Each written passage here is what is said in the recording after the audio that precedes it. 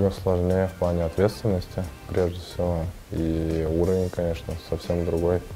Но я просто с пацанами тренировался, с нашими, допустим, там в начале сезона мы кубок играли. То есть я чуть-чуть хотя бы уже знаком с этим волейболом, ну даже по тренировкам. И я, можно сказать, не было такого, что меня просто так на площадку вытолкали и сказали играть. Я чисто гипотетически, я там понимал, что такое взрослый волейбол. Нет, ну это намного сложнее, прежде всего физически, во-вторых, технически, и ну, во всех аспектах сложнее. Ну, конечно, поймал. Это, можно сказать, была одна из первых игр, когда мне доверили там больше 2 очков находиться, что я благодарен, прежде всего, тренеру, за что меня не заменил после 2 очков моих первых. Вот, поэтому, ну, конечно, приятно, просто хочется находиться как можно дольше на площадке, не хочется с ней уходить. И когда там находишься, хочется сделать как можно больше полезных действий.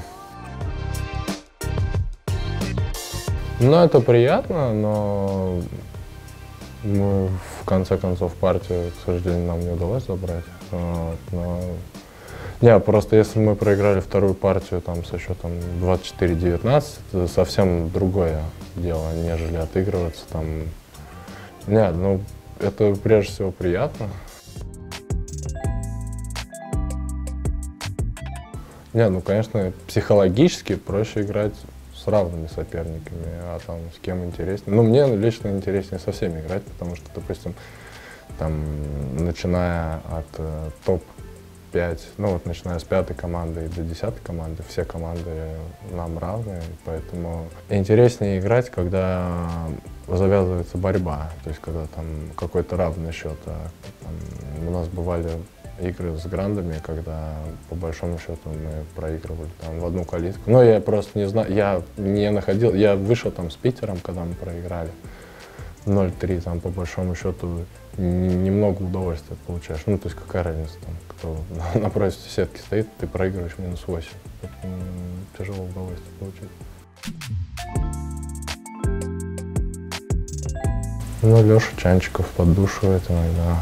Ну, он такой, да. Тяжело бывает.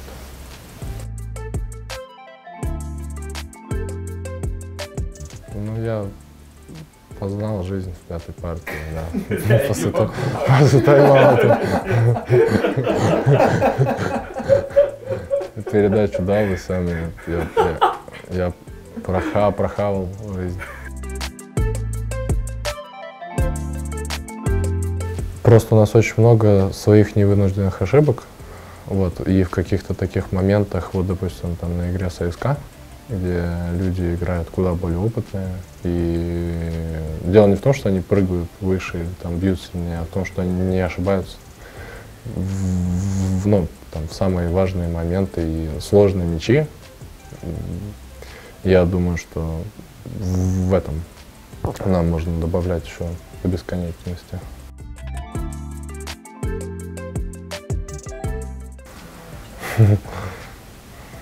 Не начинай, да. Не, ну прежде всего тут надо к этому относиться с той точки зрения, готов ли ты там пойти на какие-то уступки. Прежде всего, это там, я не жалуюсь, что там у нас короткий отпуск или что у нас там тяжелые физические нагрузки, но дело в том, что ты там занимаешься профессиональным спортом, это прямо сказывается на здоровье. Я там не говорю за всех, но там, судя по нашей команде, прежде всего по себе тоже я могу судить, что прежде всего это на здоровье сказывается.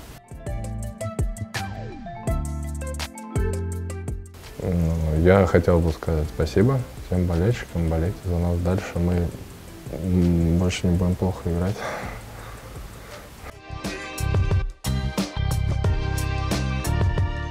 В Москву едем, как у нас Нет, ну, мне лично очень...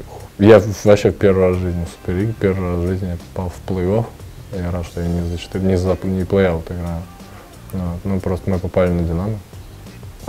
Сейчас одна из сильнейших команд. Будет тяжело. Нет, тут будем биться до конца. Но мне интересно в Динамо поиграть.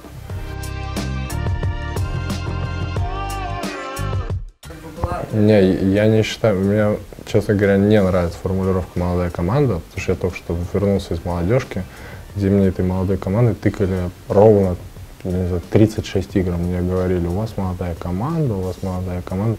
Мне без разницы, какого возраста команда. Ну, то есть тут дело не в том, если бы мы стали 14-ми, и, ну, грубо говоря, ты станешь 14-м, ты улетаешь в вышку, всем вообще без разницы, сколько у тебя игроков, молодых, не молодых. То же самое, если ты выигрываешь. Там, у тебя нет никаких послаблений вообще. Ну, то есть это ничего не дает, и мне, ну, не нравится там. То, что нас считают молодыми, ну, наверное, нас считают по факту, но это не относится ни к привилегии, ни к чему-то плохому. То есть я бы не хотел классифицировать нашу команду как молодую. Ну, да, люди там проводят первые сезоны, но то же самое. Ну, каждый год кто-то приходит играть, ну, там, в Суперлигу молодым, да, их не ставят в состав играть, ну, какая разница. Ну, конечно. Не, тут у нас остается чемпионат российской суперлиги, и, ну, по большому счету больше ничего не остается. Но мы же рассматриваем короткий промежуток времени. Ну, там, на ближайшие 2 месяца, да, наверное, ничего не остается. Ну, так мы ради этого вообще весь сезон и играли. Ну, то есть, мы играем вот когда там с октября, с сентября по май. Ну, российскую суперлигу парибет мы играем, и все борются за первое место. Там я не думаю, что многие команды, когда в мае играют в плей-офф за медали, думают: так, вот мы сейчас поедем там на клубный чемпионат мира, туда и сюда. Но нет, конечно. Если это главный чемпионат, ну, все играют за главный чемпионат, за медали.